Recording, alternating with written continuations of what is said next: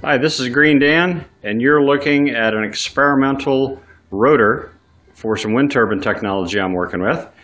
This rotor is 23 inches in diameter and holds 40 magnets. My goal is to manufacture a low RPM generator that works in low wind because I live on a hill and I want to produce power 24 hours a day. So as long as it can spin 60 to 120 RPMs for 24 hours, I'm happy. That's my goal.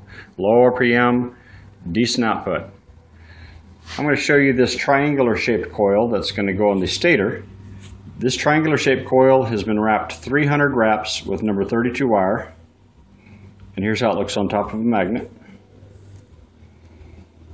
There we go. Then I have another coil that's also wrapped with number 32 wire, and it has been wrapped 300 times. And here's how it looks on top of a magnet.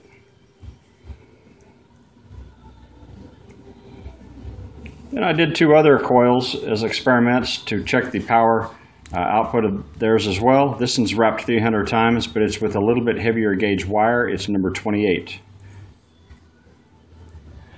And this coil is just a little bit larger than a magnet, so it ought to be interesting how this turns out with the power output. Then I went with even a larger wire. This is number 22 wire, and it is pretty heavy duty. I decided to only wrap it 100 times because it was starting to get pretty big. And here's how it looks on top of a magnet. It's a little bit smaller.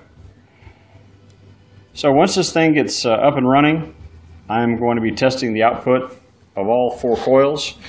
I have a sneaky feeling these two here will be my standards.